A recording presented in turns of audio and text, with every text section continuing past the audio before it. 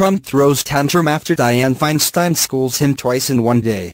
Maybe President Trump should stop playing politics during his executive time and start doing his job. It's clear Dianne Feinstein is doing hers. Tuesday's day of epic failure for Donald Trump was mainly engineered by Senator Dianne Feinstein, DACA, California, and Trump reacted like the very stable genius he clearly is not.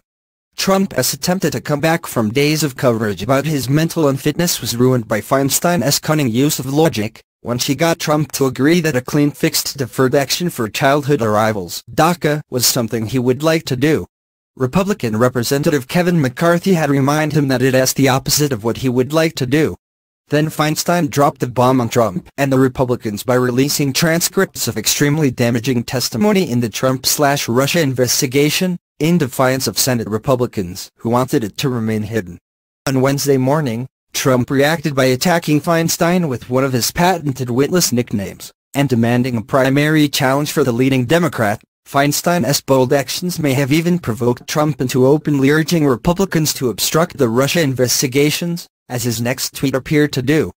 Trump's attack drew a strong reaction from Emily's list. Yet again, Donald Trump is threatened by a strong woman.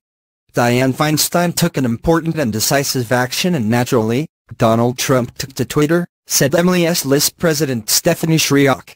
Given his